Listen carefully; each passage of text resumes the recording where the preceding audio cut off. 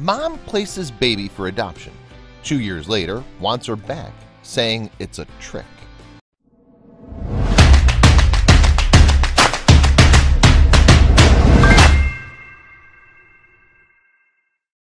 The topic of adoption is never an easy one. It means a child has neither parents, either due to a tough decision or because of a terrible accident or turn of events. Despite this, when it comes to being adopted, the stories themselves can be rather uplifting. However, one adoption story went very awry when a mom decided to change her mind 2 whole years later. What she claimed about the adopted parents was quite shocking. Before we begin, make sure to smash that like button, subscribe to our channel, and click the notification bell for more amazing videos. Pregnancy is an apprehensive and challenging time, even if it's planned. It's a massive decision, choosing to bring a baby into the world, and it presents an enormous responsibility to the parents. While that may be the case, babies often inspire love in their parents, unlike any other. However, that's not always the case, and sometimes a parent feels as if they're not equipped to look after or provide the life for their baby they think they deserve. One young woman called Kristen got pregnant age 22.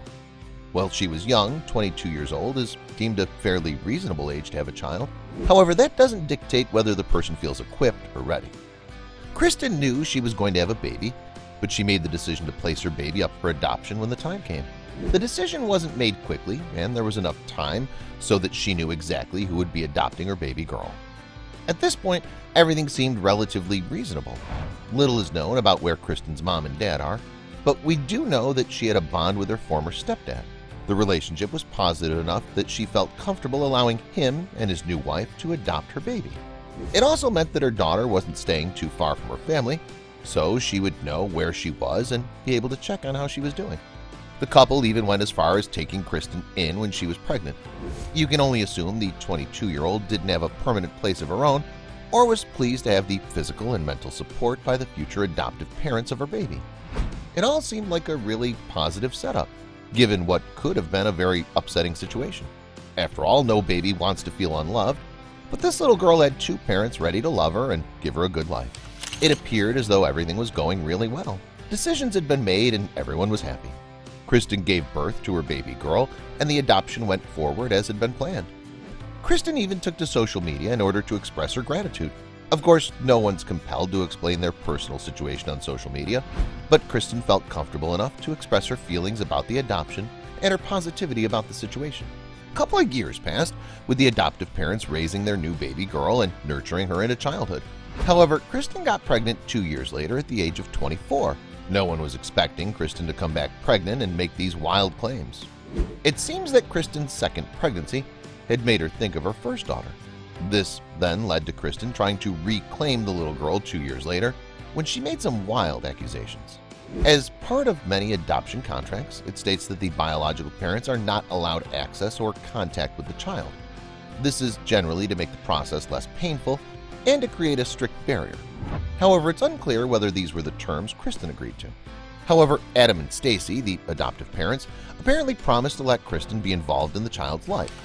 Of course, at the time of the adoption, there's always a chance that Kristen didn't want to be part of the baby's life at all.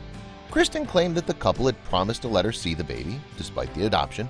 However, she says that never happened, and 1 week after the baby was born, Kristen was sidelined with no contact at all.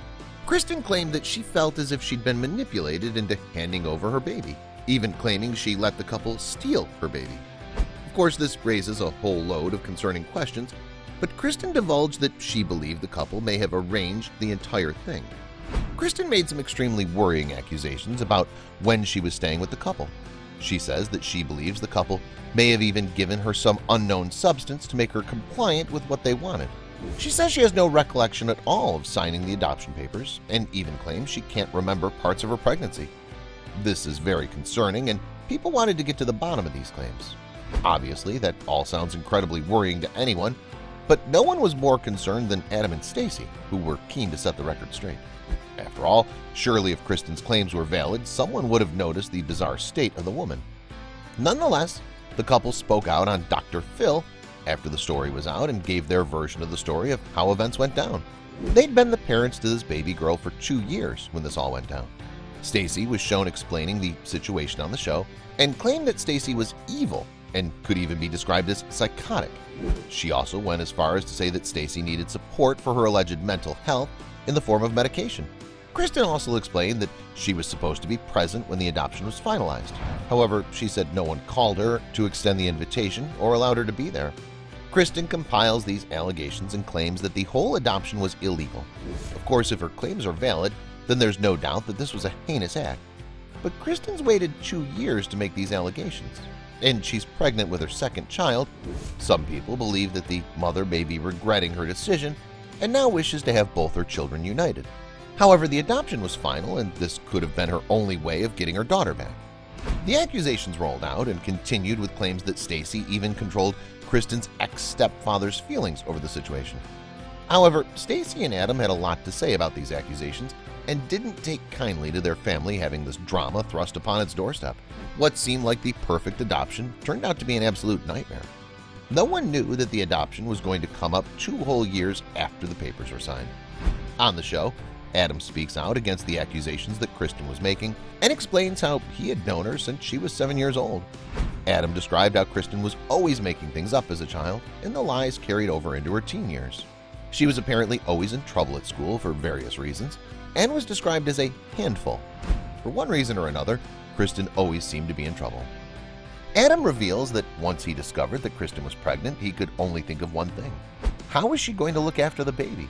At the time, she had no job and no permanent address, continually bouncing from home to home. He admits he believed that her baby didn't deserve that life at all, and his concern ran deep for the baby growing inside her. With what he described, it's probably natural that anyone would be concerned. Of course, the person who'd been targeted by Kristen was Stacy, who gave her interpretation of Kristen's behavior during the birth of the pregnancy. Stacy explained that Kristen actually never wanted to see nor hold the baby. Part of this was made very clear to the nurses during the birth, that Kristen had no inclination to seeing and holding the newborn baby when she was born. This made the adoption more manageable, but had now become hearsay following the recent allegations. Stacy recounts that at most, Kristen will have only seen the baby twice, and this was of Kristen's own choice. It's tough to know what the new mom was thinking at the time, given that everything was happening all at once and separate accounts were being given. It's safe to say the situation was getting more and more messed up. Either way, if one was right, it means the other person was lying about something incredibly appalling. Adam believed that Stacy had a victim mentality and that she takes no responsibility for her actions. Of course, now that she's pregnant again, it's safe to assume that she isn't handing it over for adoption as she's trying to regain her adopted daughter. However, it appears that no evidence has arisen following claims that the couple may have administered substances to make her give up her baby for adoption. Does that mean Kristen may not be telling the truth? At this point, the baby's 2 years old and has been raised by Adam and Stacy since birth. Since Kristen did give her baby up for adoption, does that not mean that the baby should stay where she is so she can have some form of stability?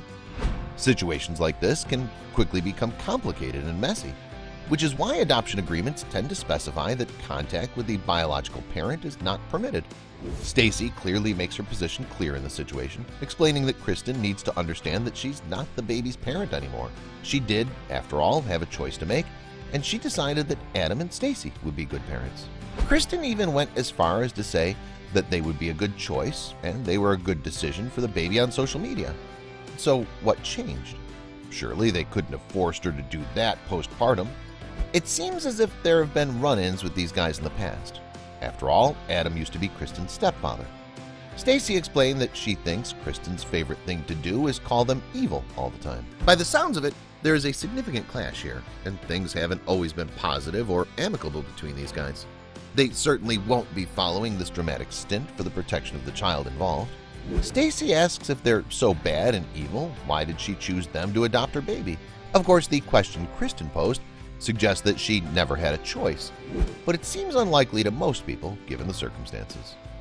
Adoption's no easy thing, and it's certainly not something the state signs off on lightly, as the couple would have been strictly vetted and approved. Safe to say, this adoption turned into a real nightmare. Don't forget to subscribe for more interesting stories.